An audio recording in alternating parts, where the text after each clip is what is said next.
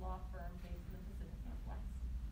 Bruce was the chair of the 70 Lawyer Project Liability Litigation Practice Group.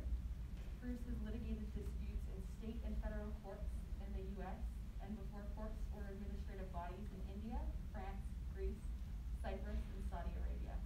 Bruce currently serves on MSU's Honors College External Advisory Board and is active in the school's mentor-mentee program and helps teach a seminar offered once a year on constitutional law. Without further ado, please give a warm welcome to Bruce.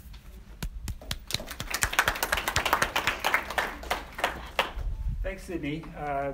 We are now finishing the fourth year of this presentation series, which is entitled After College, What's Next? Throughout the series, and again today, we're going to try to introduce you to various career paths that have been taken by our presenters who have led successful careers in very diverse areas. It's going to be very informal, no PowerPoint presentations, no videos. It's meant to be more of a dialogue with you guys, the students, in which you can ask questions after each one of the presentations, and I hope you really do, to try and see if the presenters' career paths are something of interest to you. We are going to ask the presenters to try and discuss 4 topics, and they're the same ones that we've used throughout these presentations. The first being a summary of how they got from point A to point B and what their careers have entailed. What are the rewards? What are the challenges? What are the enjoyments that they achieved through their careers? The second is going to be what kind of opportunities exist for you guys. What opportunities are out there for the students of today in careers that have been performed by our presenters over sometimes decades. And the third is, if you're interested in these particular areas, what can you do now as students to try and prepare yourself? Do you take some classes? Do you do some volunteer work? Do you try to get involved in internships over summers? All of these things are possibilities, and our presenters will try to illuminate you on things you might want to consider doing now to get ready for career paths like those selected. And the fourth point that our presenters are going to touch on is Dr. Lee's question, which he has asked each one of the presenters to try and answer, which is there some nugget of wisdom, something that you have learned in your years in the workforce that you wish you had known when you were a student here at MSU. So each of us who were presenters have struggled with that somewhat, but we'll again offer our insight today. Our 3 presenters are very diverse this time, which is fun. Our first is going to be Mark Kettering, right here.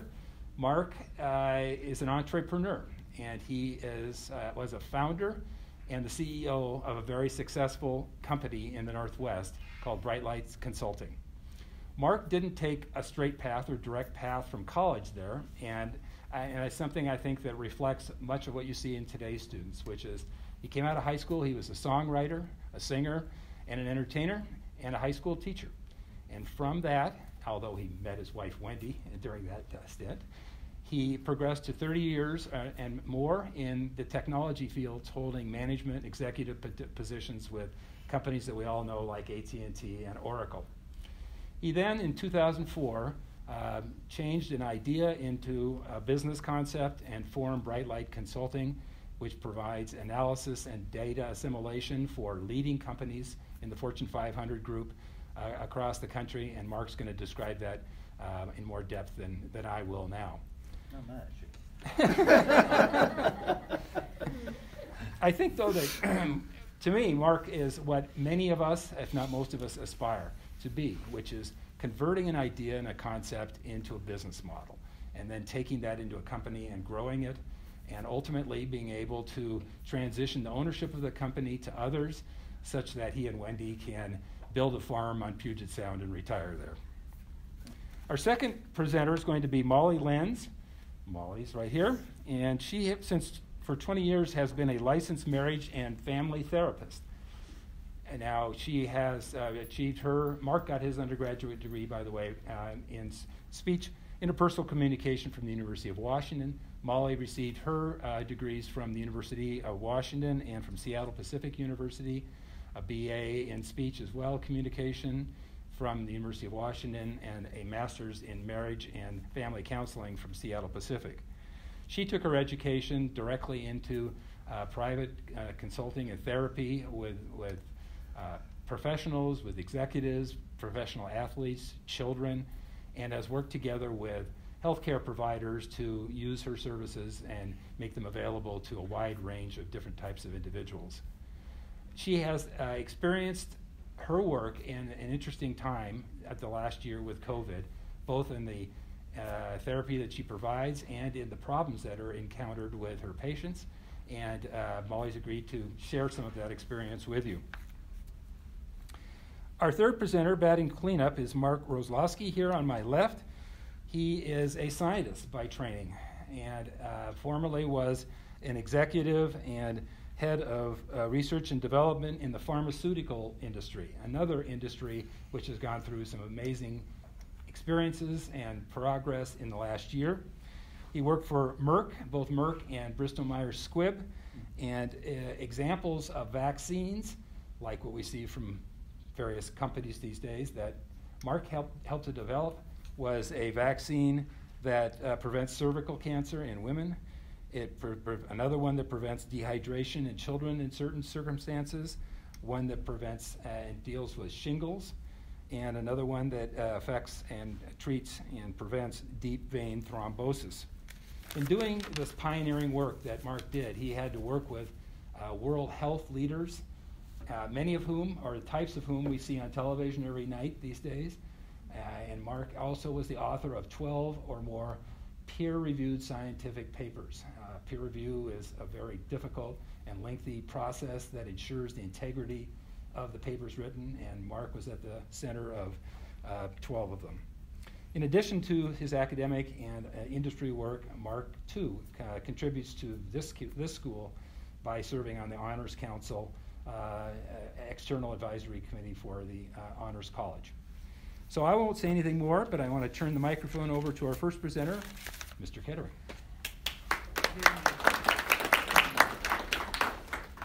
Well, thank you very much. I appreciate it. As Bruce mentioned, I was a graduate in speech many years ago, but none of that training taught me to speak through a mask. That was a new challenge. So I'll try to do my best. I hope you all can hear me.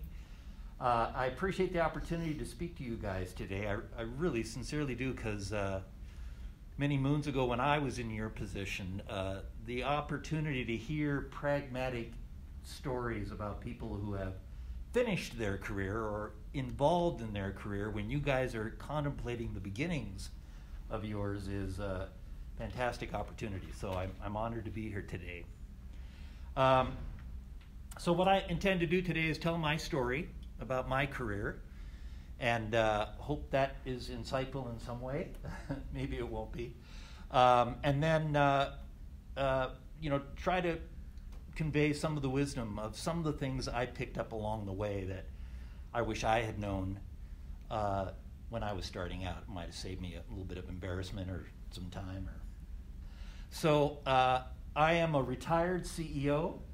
I am a 40-year veteran / mercenary of the computer high technology industry. And I'm a graduate of the University of Washington back in 1974. But I can tell you that at that time, when I graduated, I had absolutely no idea what I was going to do with these 16 years of education that I had. And I stumbled through 5 or 6 different majors before I graduated. So the good news is it all worked out. And it wasn't because my career came up and tapped me on the shoulder and took me by the hand and walked me through my life. It was because of a little bit of luck, a lot of hard work, and it's just a matter of taking advantage of the opportunities that are presented to you, making a lot of mistakes, and having faith in the journey. So my encouragement to you guys is to give yourselves a break. This feels like a lot of pressure. I remember how much pressure and how incompetent I felt looking at a whole world of working people and wondering, how the hell am I going to be able to plug into all that? But it works out. It works out if you work hard, if you really want it. And and a little bit of luck. But the old saying is, the harder you work, the luckier you get. So as I mentioned luck in the course of this talk, please read that to mean a lot of hard work. So I retired 7 years ago after selling my company, Brightlight Consulting, which is a company that I founded in 2005. I founded it, wrote the business plan, funded the launch of the company with my wife's and my own savings, and really rolled the dice. Just decided that it was time for me to quit helping other entrepreneurs make their parachute happen and try to see if I could build something myself. So Brightlight Consulting was in a very specialized area of technology consulting, which has come to be known as big data analytics. It's also called business intelligence.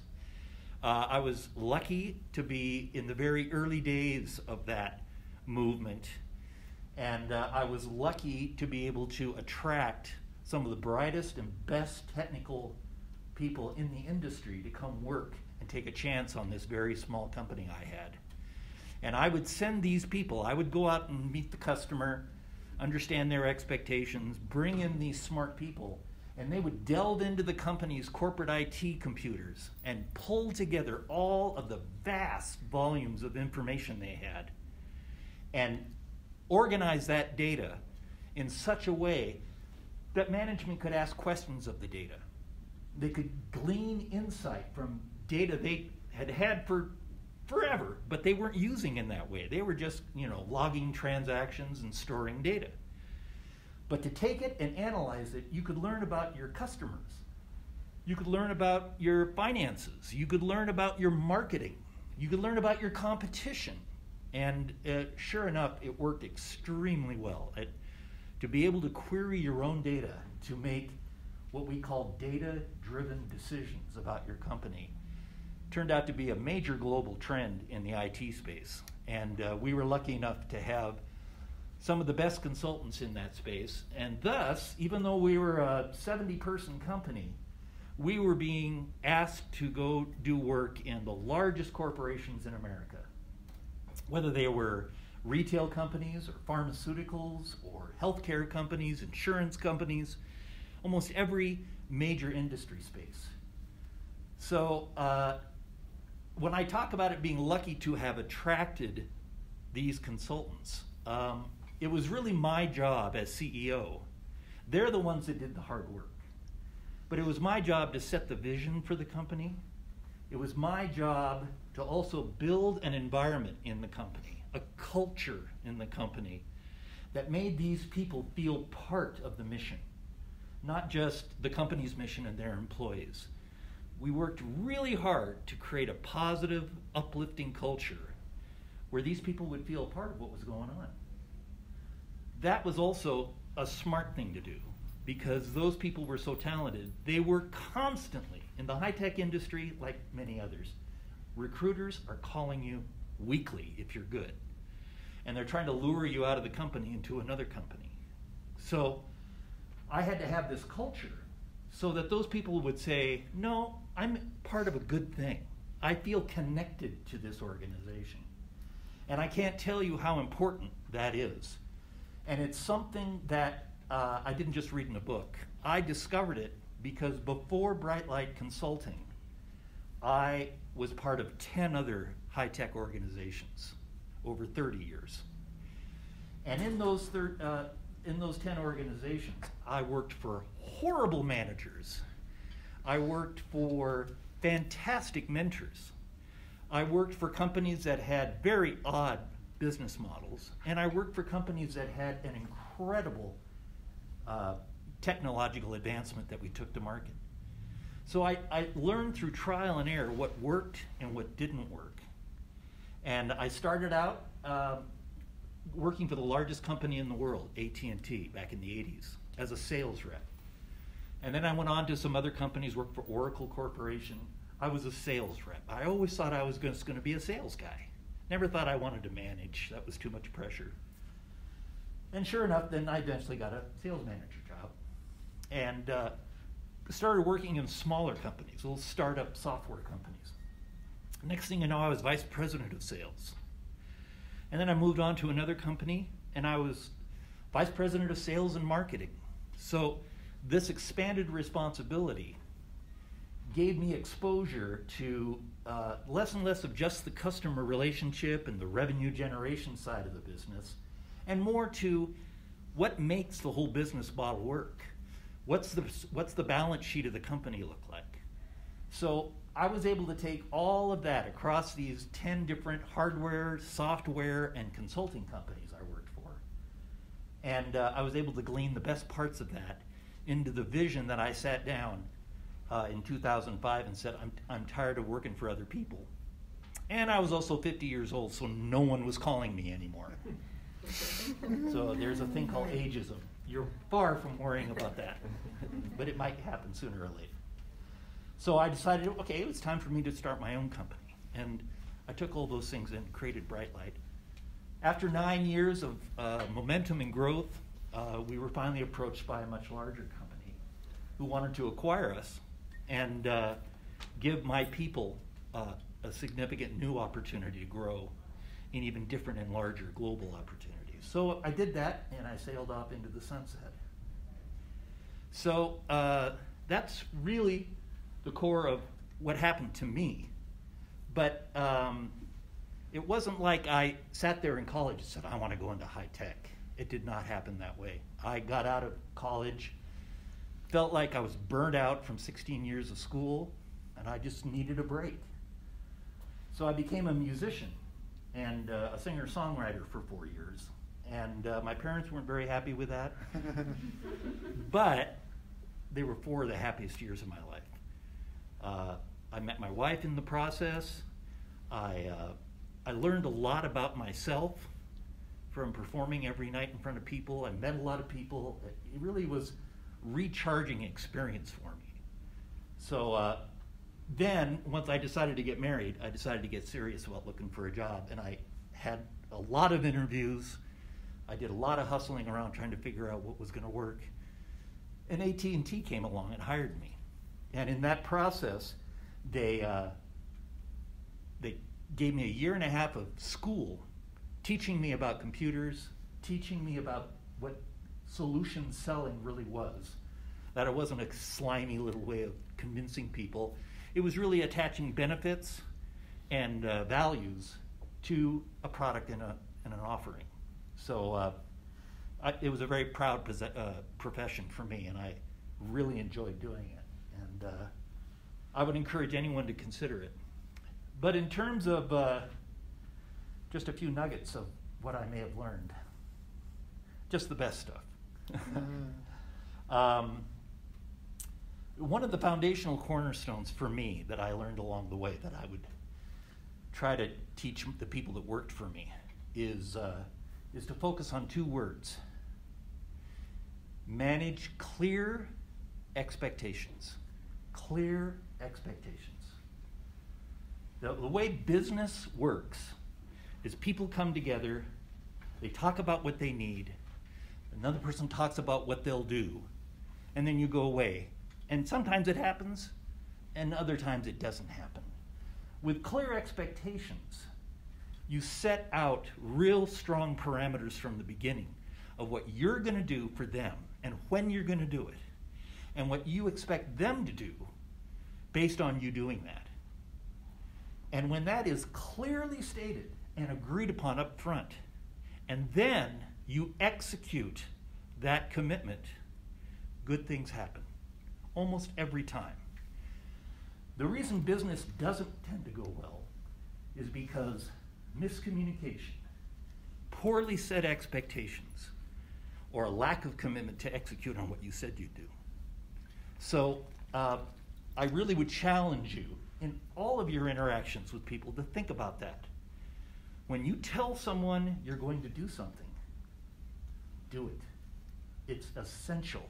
If you do it every time, that person you do it for is going to say, I can depend on him or her. I think I'll ask him to do something else. If you don't do it, your credibility sinks like a stone. And in the world of business, and relationships and trying to move your career forward. Those are the building blocks that really make it happen. Are you dependable? Do you deliver on what you say you'll do? Those things are important. Another thing I would go back to from what I referred to before is pay attention to culture. There are so many organizations out there that have people who run them that are not well trained in management. And they will bleed you dry. They will overwork you. They won't acknowledge you when you do well. They'll drain your character, and you'll leave that organization exhausted. But if you do your homework up front, when you're interviewing, when you're thinking about joining an organization, if you research and find out what their values are, what they believe in, how they treat their people, read stuff like Glassdoor.com. Read the reviews of people who have worked in an organization.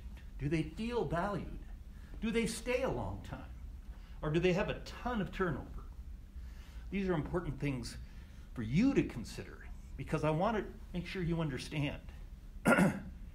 Joining a company and interviewing for a job is a two-way street.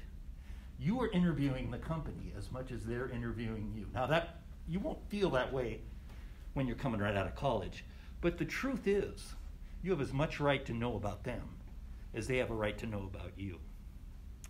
So that brings me to my last little tip, and it's a small tip, but it's especially important when you're young and starting your interviewing process. I used to interview a dozen people every week at Brightlight Consulting, and often, young people right out of college. Ask questions. One of the worst things that people do when they come to an interview is they come in, they answer all the questions that are asked of them, and at the end, the interviewer says, "Do you have any questions?" And the person says, "No." That is a horrible answer. When you have questions that you've thought out, the interviewer goes, "This person cares, this person looked into our organization, this person studied the job well enough that they have questions they want to ask." That will bode well for you. And at the early stage of your career, when you don't have a long resume of experience, it's those kinds of things that mean a lot. So, and just real quickly, what you can do now to prepare, my answer for that is flesh out your academic experience with personal experience. Join a club. Join the chess club, the French club. Do other things that show the potential employer on your resume that it's not just about grade point and major. It's about the other things you do that show skills. Maybe you volunteer for a nonprofit that show values. These are the kind of things, because at the early stage in your career, they're making a bet on you on the limited information they can see. And grade point and major are only one small. They have to kind of fill in the gaps by what they see in the interview and the other things you do. So I would encourage you to try to flesh out things so that you see, they can see more of who you are at the earliest possible opportunity. And I think that's about it for me. I think my time's up. Any questions I can answer? Mark, at Brightlight, did you ever use student interns or volunteers who are interested in the processes that you had developed? So if they wanted to sample the water of your company, you could do some sort of a summer job or the like? Yeah, yes, absolutely we did. And most high-tech organizations, especially ones of a little size, they have extensive intern programs. And of course, that's something, if you know that's an industry that you want to be part of, that's an easy thing to do. Use your college even to help you make some of those kind of connections, because usually an organization will post it with a university and say, we're looking for someone this summer to come work with us and do some things. So internships is an easy opportunity. Yes? What was the process of switching majors like for you? How did you know which one to switch? And did any end up being of any relevance for your future career? Well, they were all somewhat connected. I came to college wanting to be a drama major. So I did that for a year and a half, and then I was just too terrified, and I dropped out. And but then I went on to, I was a classics major, so I studied Greek drama. And then so it was sort of a process. One sort of led to the other. Back when I was in school, changing majors was a piece of cake. And we were just talking at lunch today. When I was in school, no one really thought about declaring a major until their junior year. So I actually feel for you guys that there's so much pressure to come in as a freshman and try to know what you want to do for the rest of your life. But that I can't relate to that myself. But so no, it was an easy process, but it was kind of related. And even speech, coming from a drama background, going to speech, I was involved in what they called Readers Theater, which was an oral interp kind of organization, and it did poetry readings and read famous speeches and stuff like that. So, there was sort of a natural progressions. Thank you. Yeah, thank you. Yes? What did you find was most effective at building strong culture in your company? It had a lot to do with two-way communication. So many times the traditional model of managing an organization is hierarchical. I'm the boss, you're the employee. Be very scared when you are in front of me, and let's not talk unless we really have to, and it's probably bad news. If you build a culture where your door is open and people can talk to you, if you're out in your organization a lot, that helps break down some of those barriers. It's also extremely important that you spend a lot of time acknowledging, saying thank you, making people understand that you're aware of their hard work. It's when people don't understand that you're working your guts out to get something done, and they're la-di-da doing their thing. But if they come over and put your hand on your shoulder and say, thank you for doing that, that helps. And the last thing I'd say is have a very strong and clear vision for the company. One that they can relate to, and then you express the vision in a way that you make them feel part of it. It's not the owner's vision, it's our vision. And once they feel part of that vision, they feel more connected and more invested. So don't let me fool you. It's good for the company too to have people invested and feel excited about what you're trying to do in a company. Does that answer your question? Yes, thank you. Yeah. Yes? Based on your experience, what are your thoughts on the massive data collection analysis being done by companies today? What's my thought about massive data collection? Yeah. Are you asking that from a privacy perspective? Or just overall? Oh, I think it's absolutely essential. I think there have been significant advancements, even in the 7 years since I retired. Now that there's cloud computing, the ability to store data at a low cost, and then to put it into the kind of format that you can query it and ask questions. How many customers bought this product last spring versus the 2 springs before, in these areas of the country, answer. Walk into a room with a report, and then you get more done versus being in a meeting, someone saying, we want the answer to that question. Well, give me 2 weeks and I'll figure it out. So it's highly productive. As Bill Gates would say, business is moving at the speed of light, and you need that kind of insight much faster and much more affordably in order to make all those fast changes. So the cost of computing has gone down. The accessibility to the data is much better, and I think it serves organizations tremendously. Yes? What is one downfall of the tech industry that you would change if you could? What's the downfall of the high-tech industry? Yes. Well, it might sound a little bit like I'm being redundant, but a lot of technical people with strong technical backgrounds easily get success in that industry, and they get a lot of money. And what do? They go out and start a company. And that company is run by a person with no management experience. I experienced this 3 or 4 times in my career, that an incredibly smart PhD with a ton of money started a company, but treated people like garbage, yelled and screamed and stomped.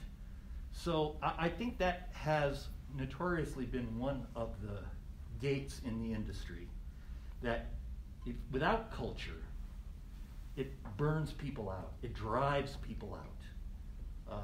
And I think that it makes a big difference. And there were, in the 90s especially, when Microsoft was spitting out millionaires by the dozens and dozens, many of those people went out and started companies and just burned people out. Many of those companies didn't succeed. And they could have and should have, but they didn't have good managers. They didn't have good culture. So that's a downfall. Thank you. Yes? So like as a STEM student myself, like I kind of understand that I feel like I don't get a lot of experience like learning how to interact with people, and I kind of just like sit doing math all day by myself. Yeah. How would you recommend like gaining that experience? Well, first of all, I'd say, depending on the kind of role you want, you don't have to be a gregarious, person, best personality in school. It's not a requirement. Most really great programmers are very nerdly, very, very shy, and that's okay. It really is okay. It's expected. So I'm not saying don't try to get experience and learn how to be a better communicator. There are things like Toastmasters. There are organizations you can join that will help bring out your ability to articulate. There's lots of opportunities to do that, and I would encourage that. But it's also okay if you're deeply technical and you're an amazing programmer, amazing math, maybe a data scientist. There's lots of opportunity in that way too. But there's crossover points. Like if you became a certified data scientist, that involves a lot of analysis in front of customers. So you do need to be able to ask good questions, relate to people. So many times your path is a result of your personality, and there's always growth opportunity. But don't feel like you have to do that in order to succeed. Does that make sense? Absolutely. Okay. Is that it? Well, all right. Thank you very much.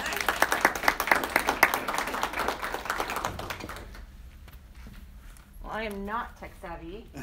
My little piece of paper here. So I was thrilled to know that there was no PowerPoint or no technology with my presentation. So my name is Molly, and I am a, like I said, licensed marriage and family therapist. I went straight from undergraduate to graduate school. Part of the reason I did choose to apply to graduate school is I really didn't know what I wanted to do, and I thought if I got in, this is the path I think I would like, and I got in, and so fortunate enough to get into a program that at the end of it felt like I learned a lot about myself, and independently, if from going into the field or not, I felt like I gained some really amazing skills. I ended up really loving my program, and was fortunate enough to go straight from graduate school into a private practice. And have been in private practice for about 20 years. I've worked in a lot of different areas. I worked in hospital, a lot of healthcare, developing programs for within hospitals. I've also worked in a lot of education systems, from elementary to, developing programs for health and fitness, different kind of education programs as well. And now my job is a little bit like, maybe I'm dating myself. If you've seen the show Billions, do you guys know what that show is?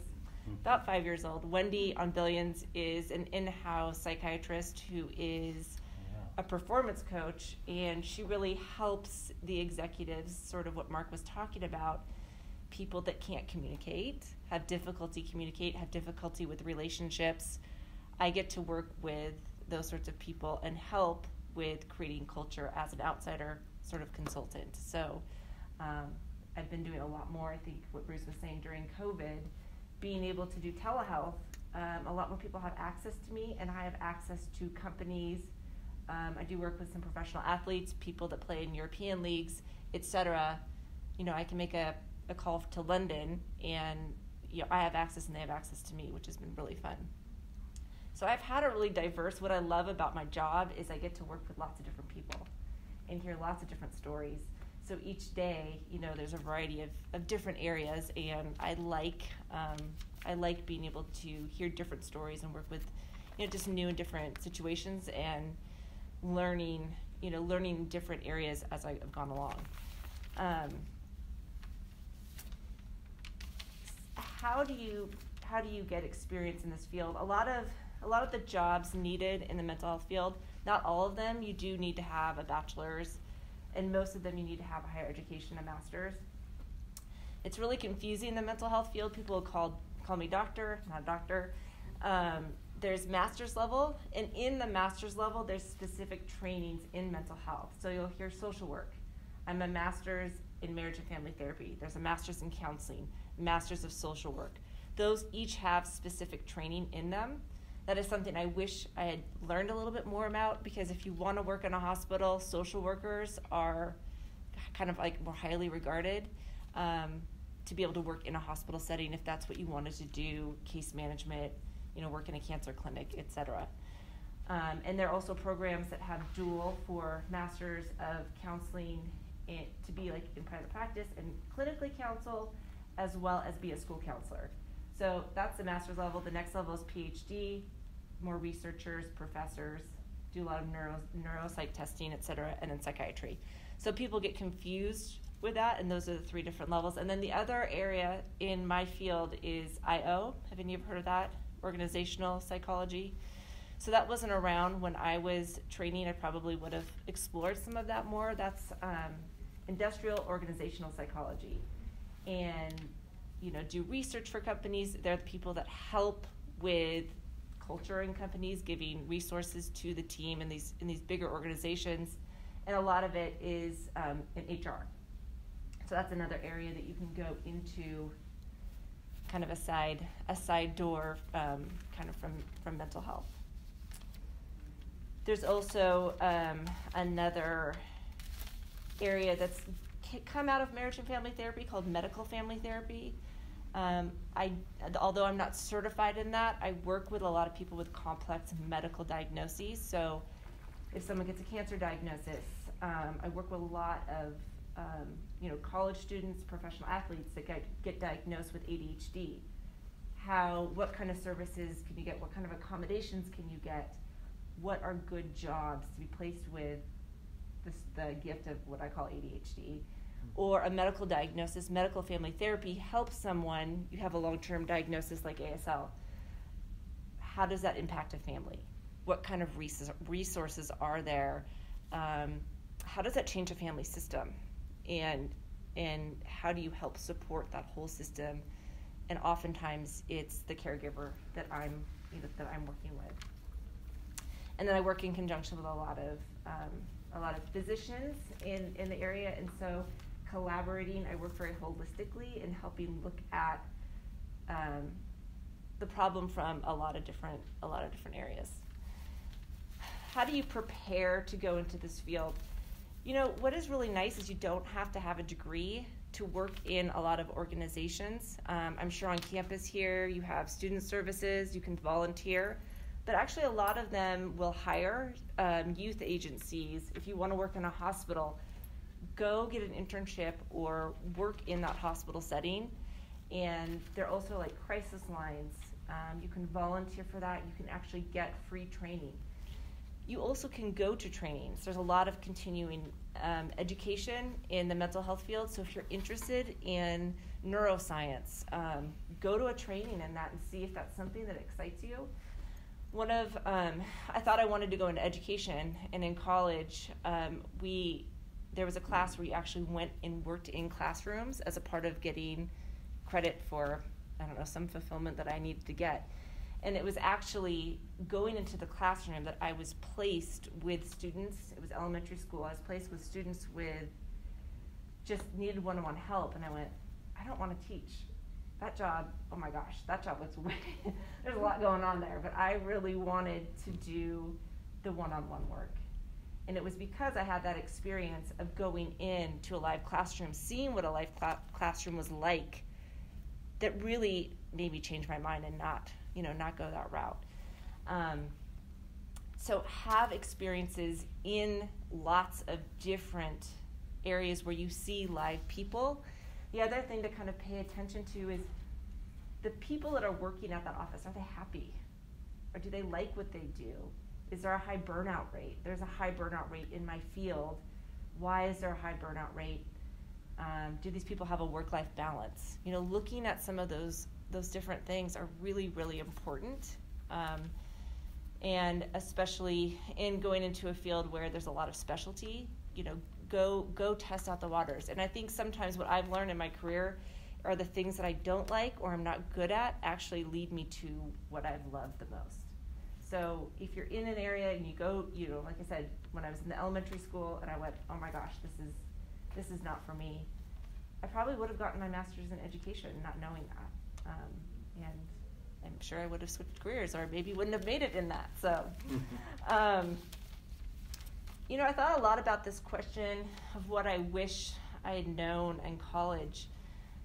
One of my favorite age groups to work in is actually college students or people entering college, because I have such a passion for helping people find who they are, because I think when you're really solid of who you are, you then can be more discerning about what you want to do.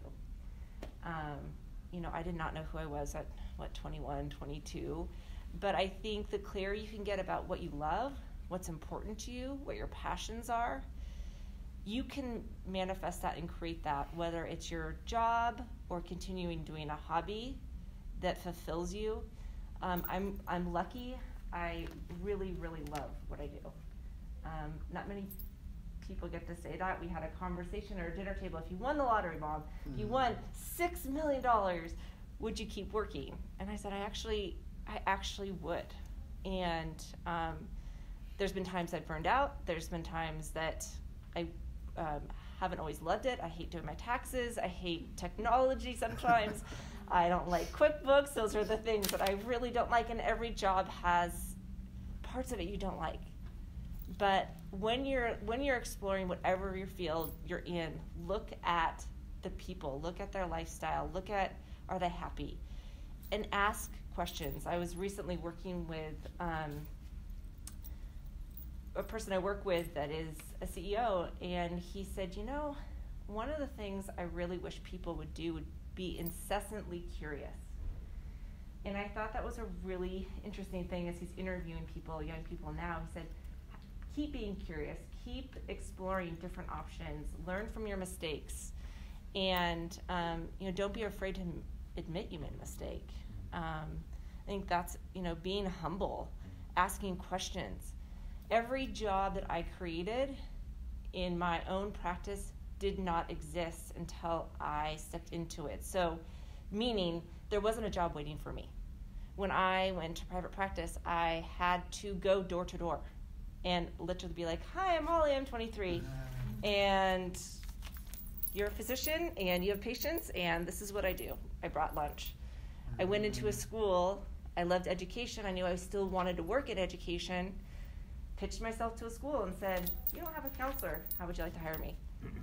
And they said, oh, that's interesting. And I stayed there for 17 years, and I did a lot of different things and learned a lot, from doing that. And so don't be afraid if something doesn't exist.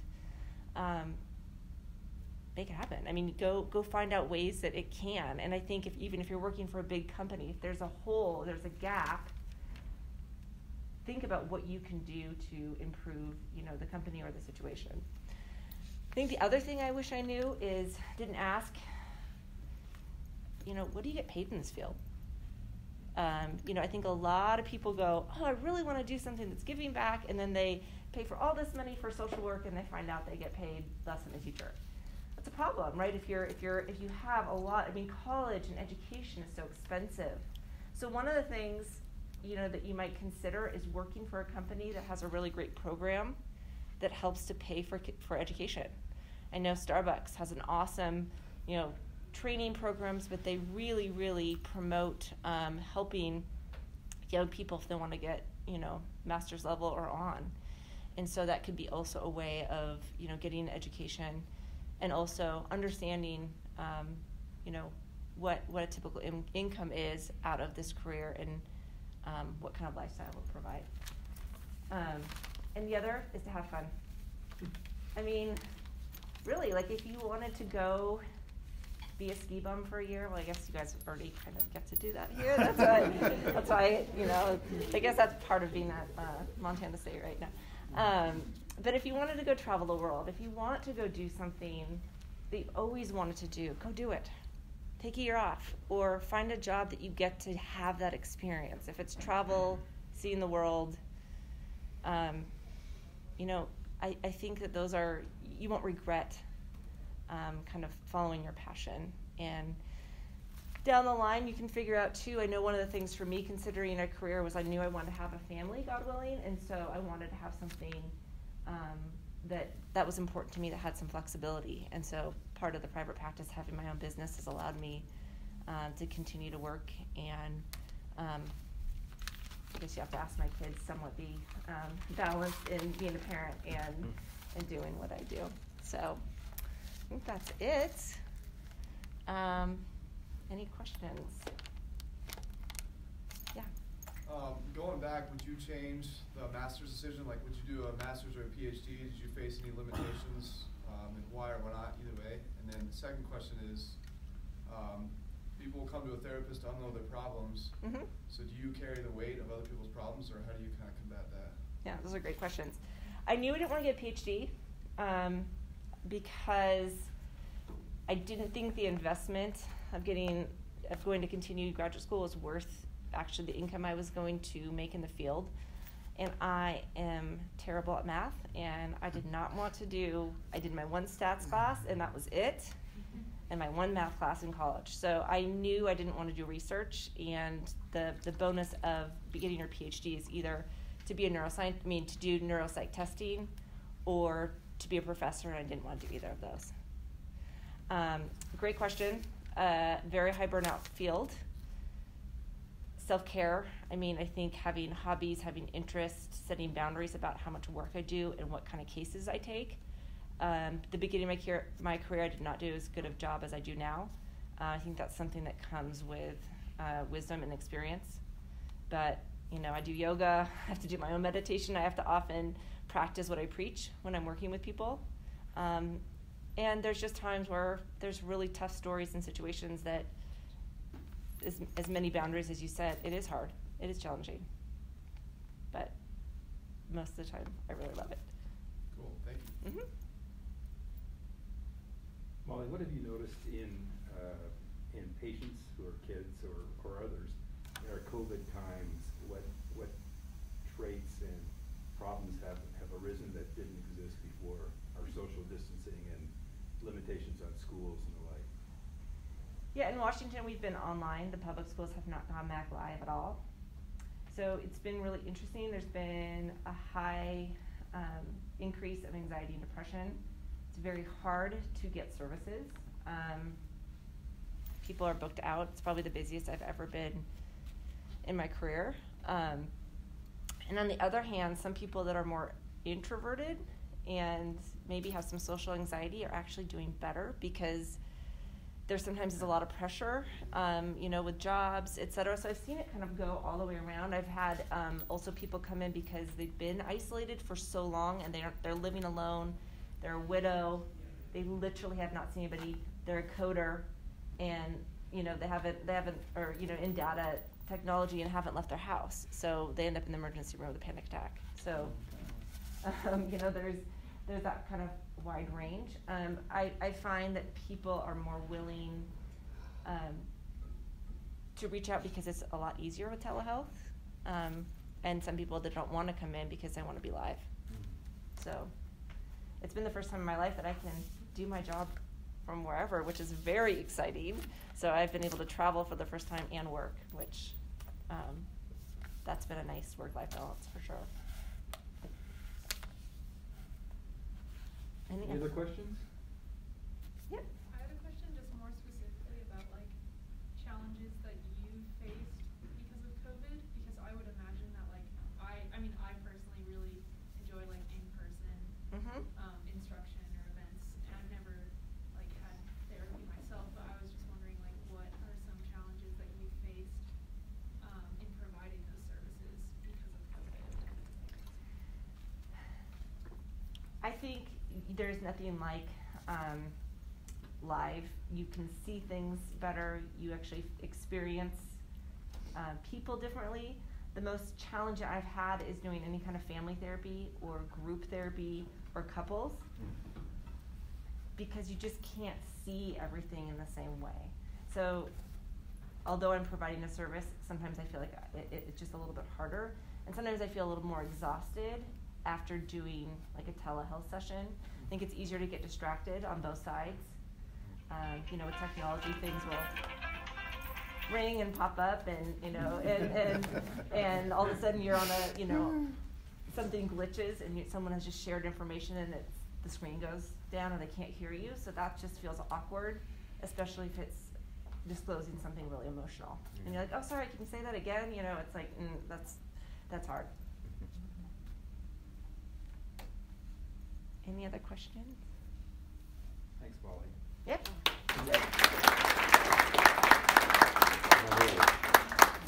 Okay.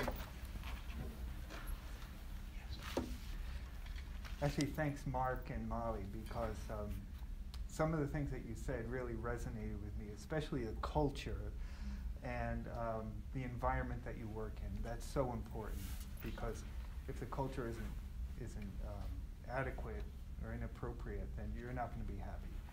So a couple of weeks ago, the four of us met to discuss by telecon how we were going to do this presentation. And you know, Bruce said, well, we should start from, you know, where you are today and work your way backwards. And I was thinking, gee, I'm at Big Sky, and I'm not sure the kids want to hear how well the skiing is. So, but anyway, so the last 10 years before I retired, 5 years ago, I worked at Bristol Myers Squibb, and I was in charge of regulatory CMC. And so you'd say, what does CMC stand for? So CMC is chemistry, manufacturing, and control. So what that is it's how the product was developed, manufactured, and tested. So when you've heard about vaccines and license applications over the last year or so because of coronavirus. So when a company files a license application, there are mainly like 3 sections. One is obviously the clinical data, right? And then there's also toxicology data, so any animal studies that had been done. But the third section is the CMC section, which I was in charge of when I worked at Bristol Myers Squibb. And that is, as I mentioned, you know, how the product was developed, tested, and controlled, because you want to make sure that you consistently can deliver that product from batch to batch to batch. So at Bristol Myers Squibb, we had 2 types of products, your pills or tablets, so that was really chemistry products, and then biologics. So an example of the pills or the chemistry products was Eliquis, which you've probably seen more than enough commercials for. But the biologics, they are actually designed by molecular biology, and they're grown in cells, and they're antibodies or antigens or subunit antigens. So they're manufactured completely differently, and they're actually regulated differently than your chemistry products or your tablets. So I enjoyed working on the two variety of products, and the way the department was structured at BMS is that there was only one department that handled CMC for the globe, which was great because a lot of companies had a regional CMC departments. So when you have one department, you can you don't have the bureaucracy of having multiple people doing multiple things or different things, and so you can organize it differently than if you had multiple departments. So I had done that for 10 years, but what was interesting was that there are other responsibilities related to regulatory CMC that enabled me to do a lot more, and also enabled the staff to do a lot more. So BMS worked on innovative products, which means that they're first in class. So they're not products that were generics that someone else had developed. These were products that BMS developed, and they were first in class, or no one else had developed them before, or other people were developing similar products at the same time, but health authorities did not have experience with these products. So what was great was that you're on the cutting edge of science, and you had to describe to health authorities globally, the FDA, in Europe, in Japan, all over the world, what this product does and how you could control and manufacture it. So that was exciting because you were sharing products that were, in some cases, life-saving. For example, at BMS, Opdivo is one of the oncology products that had really novel mechanism of action, where it was an immunotherapy which turned the tumor cell turns off your immune system. Opdivo took that break off so that your own immune system could fight the cancer. So that was really radical and novel mechanism of action. So dealing with health authorities, dealing with these types of novel products was really exciting. Now, it was challenging because especially when you're dealing with health authorities that all over, 25 different health authorities around the globe that you had to deal with, and the European Union just being one, even though there were 27 members in that country.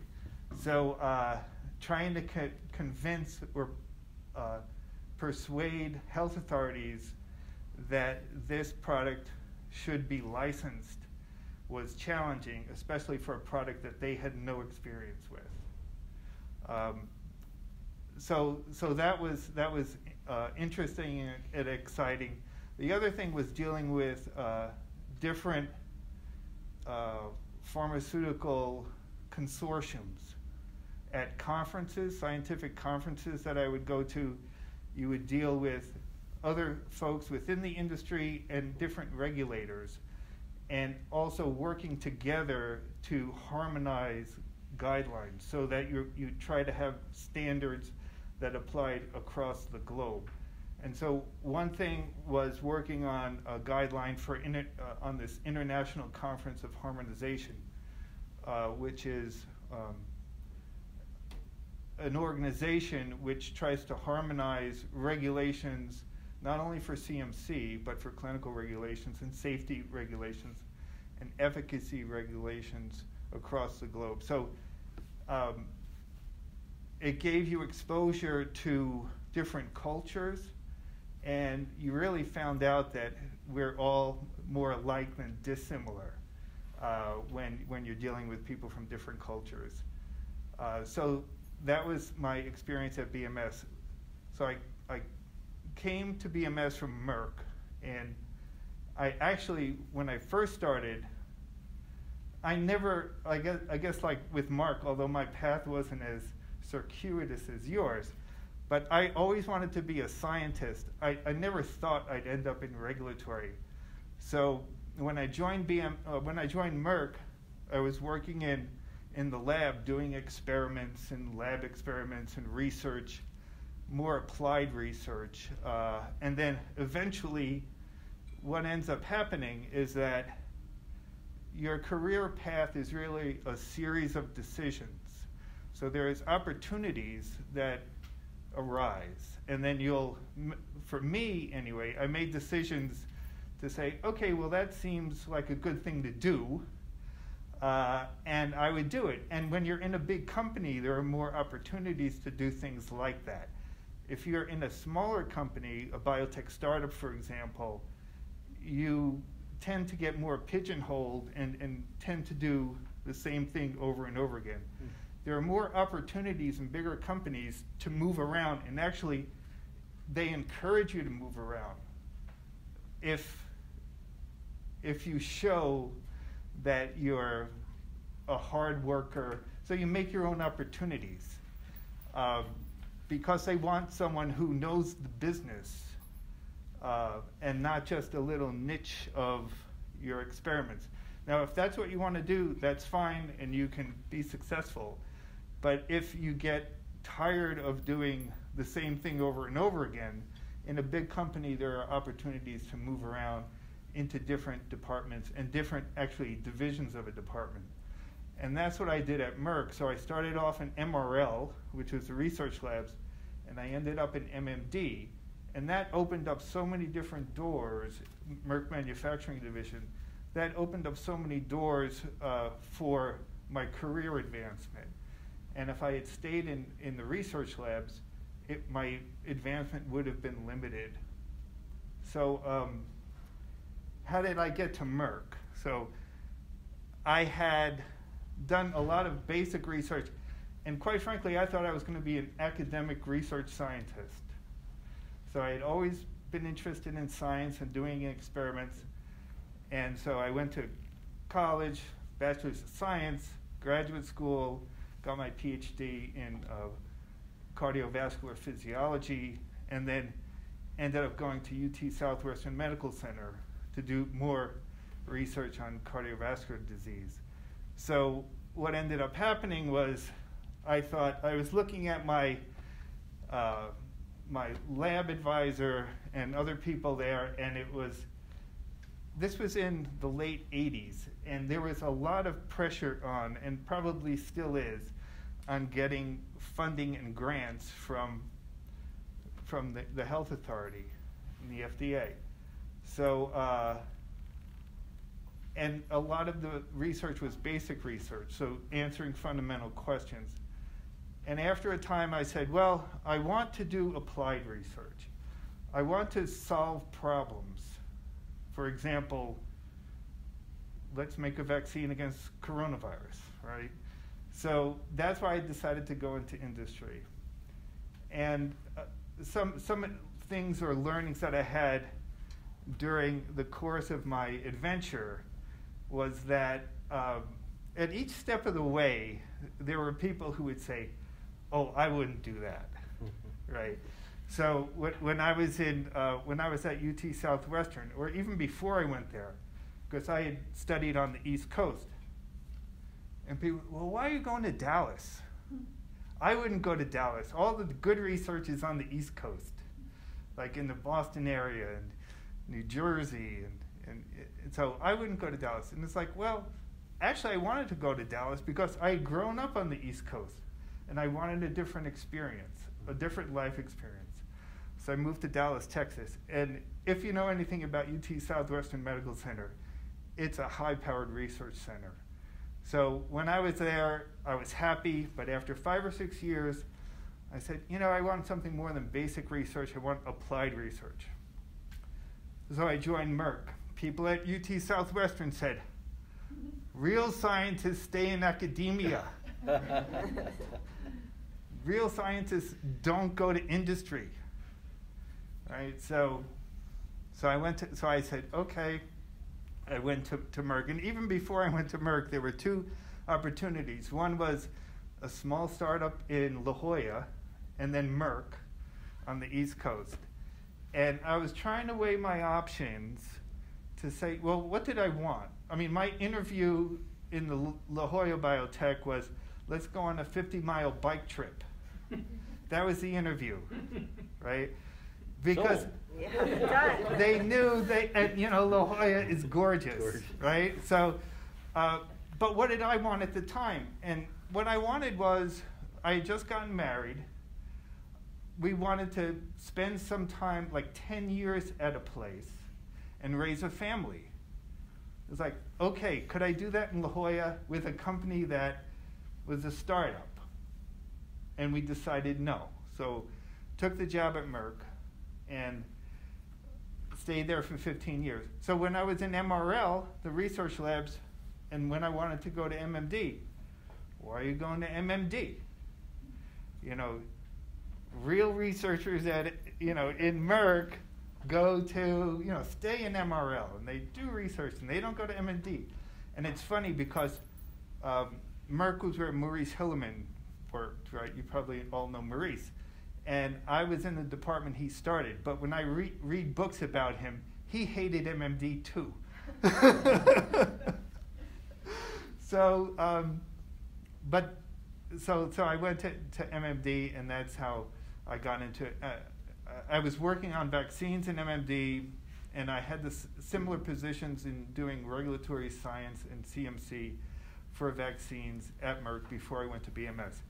And the reason I went to BMS was that, and this gets back to Mark's comment about culture, my boss at the time, I had approached her and I had said, we had just gotten 4 vaccines approved within 18 months. The Gardasil vaccine, Rototec, shingles, zoster vaccine, and Proquad, which is MMR, measles, mumps, rubella, and varicella. And I looked back in the pipeline, in the vaccine pipeline, and I said, there's not much in that pipeline coming down the road. And my counterpart in the small molecule world at Merck was retiring. And I said to my boss, I'd like to take his job and learn something new. It's small molecules. I've always worked on vaccines in my 15 years at Merck. And she said, we like you where you are. And so no. And I said, okay. So at BMS, in big pharma, people move around to different companies. And some people had left Merck to go to BMS. And they said, Mark, we're starting up biologics at BMS. Do you want to come there? And I said, well, I've only worked on vaccines. It's not the same thing as biologics. And they said, it doesn't matter. We know you. If you can work on vaccines, you can work on anything. So that's why I left. So, it gets back to the culture and giving people opportunities. If they show that they're good, if they show they work hard, if they deliver on their promises, as Mark had mentioned, opportunities will be there for you, right? So in terms of, what to do to prepare yourself, clearly over the last year or so, science has been on the front page every single day because of the pandemic. So I think you can always, if you're interested in doing research, you can find a company, whether it's small or large, depending on what you want to do, to get research done. I would start doing research in labs here in the university, right? And then in terms of regulatory, I think there are societies that right now you can Google their websites. So there's RAPS, Regulatory Affairs Professional Society. There's CAS, which is California's Solution Separation Society. They put on conferences all the time, and you can